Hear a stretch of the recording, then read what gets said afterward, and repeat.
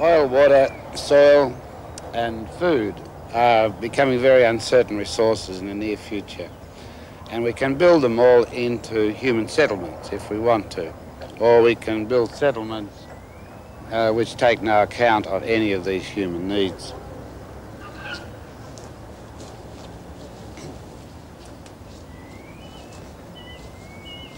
On one side of the road is a rather bare subdivision, and on this side of the road is Village Homes. Village Homes was the first and is probably still the best developed attempt at an ecological village, and it's in the city of Davis in the United States. It's really extremely simple but extremely sophisticated at once. It was designed by Michael Corbett. The houses are very close together, east-west. They're just maybe 20 feet apart. But each row of houses sit on a rise on either side of a hollow. And the hollow is called a swale. It was Mike Corbett who revived that name from the Old English. And so all water off the roof, all water off the roads and the paths run into the swales all the year and is absorbed. And I think the figures for the first few years went, we got a foot of water absorbed, and then we got about 2 and a bit feet, I think, and then 17 feet in the third year.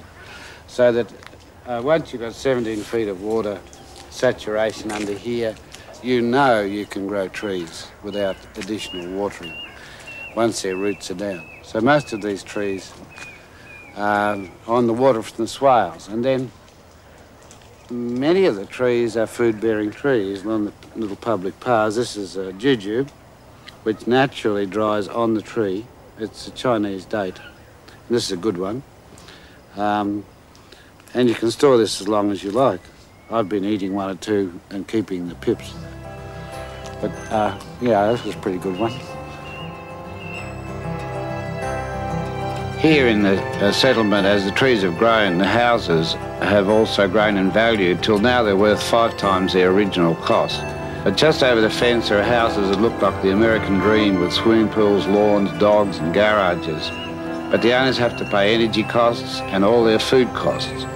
And so their houses are worth 30% less now than the houses in Village Homes.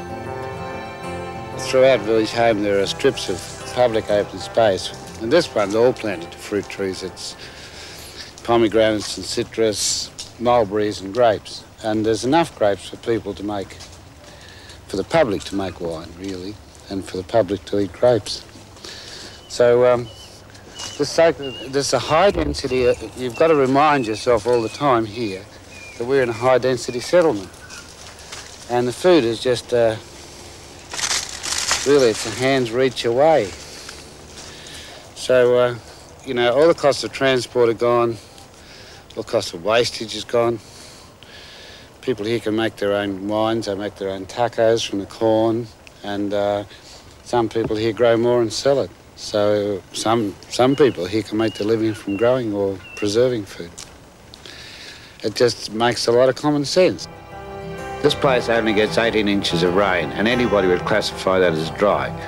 But this town is cool, lush and green. In all western cities, a fortune is spent on stormwater drains to export the clean rainwater out of the settlement. But here the water is soaked into the ground and the money saved is spent on trees. Last year they sold 7 tons of almonds, for example, and the money goes to maintaining the gardens. When I was working in South Melbourne, the city engineer said to me, we were always taught never to plant useful trees in public open space. And he said, and now I wonder why we were taught that.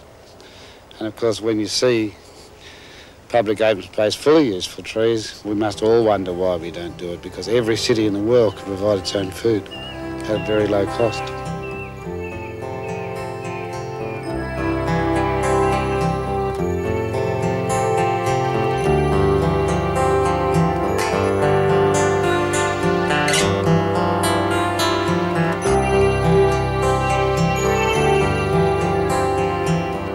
While I was in Village Homes, I met an old friend, David Katz.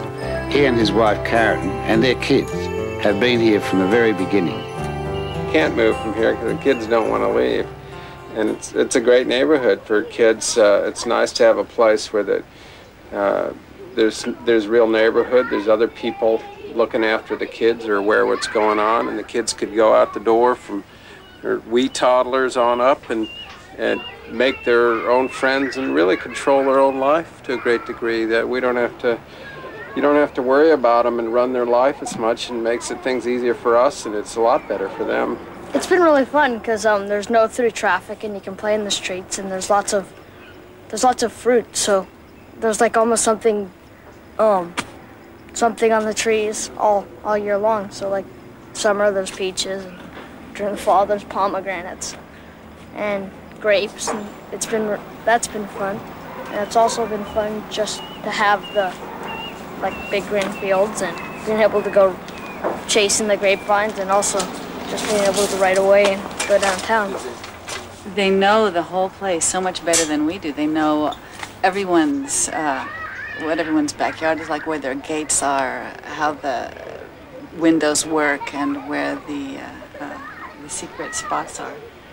They play tag for hours, even the big ones do. And no one can find them there. And I imagine every kid around here has gotten involved in the commerce of the place in terms of the little girls in the neighborhood. There are only 5 or 6, there's 3 or 4 that pick little bouquets and peddle them door to door, just mostly I think for the fun of it. And there's just such a cornucopia of fruit and all this other stuff that I think it's occurred to all of them at one time or another to try to do something with it. They get a real appreciation for it, and actually know a ripe fruit from one that's not, and develop a surprising knowledge about all these kinds of plants, and they're not even aware of it. And so that's nice too.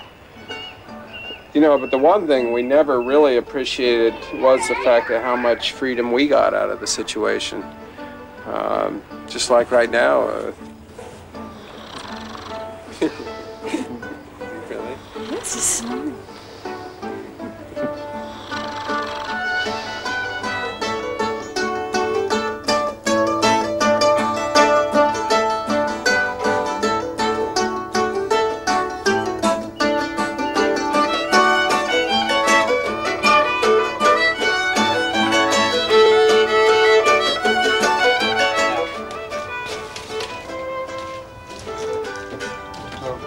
That's an extremely beautiful house. It's cool, there's not much noise gets in there, and I have permission to go walk on the roof, which is great.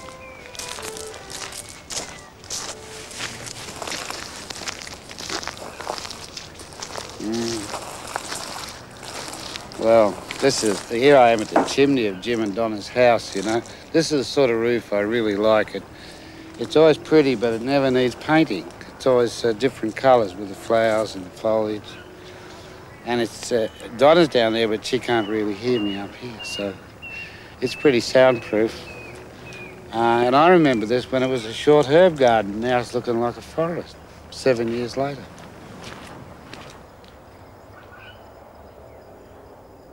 Houses here are built to be energy efficient. The whole settlement's built to be energy efficient. Here, the windows to the south, the solar windows, are shaded this time of year both by grapes and by awnings, so we don't get a lot of direct sunlight and heat in when we don't want it. Well, soon it will be winter, and the sun goes low, comes through these windows, and falls on these innocuous blocks, which are actually steel tanks, which will be filled with water come the winter, and they'll absorb the heat and radiate it at night into the living area and the kitchen area and out here. So everything's quite passive. In this sort of environment, it's typical for the envelope of the house to merge into the garden almost without any abrupt gradation. So you're sort of inside, partly outside, and you know, most of the things around us out here are food anyhow.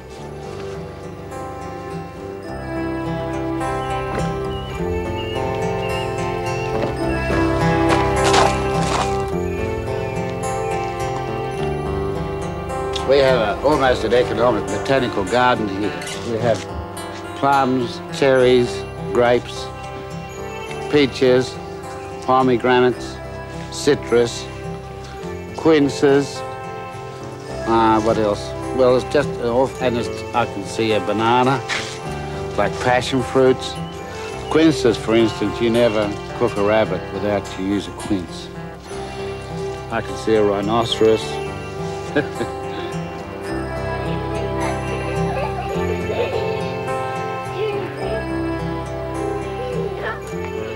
Yeah, Village Home's a bit of a trap for me. I think I've been here every year since it was built, and I wasted thousands of films on it because it's just the best thing since sliced bread. It's the nicest place, I think, in the world for human settlements.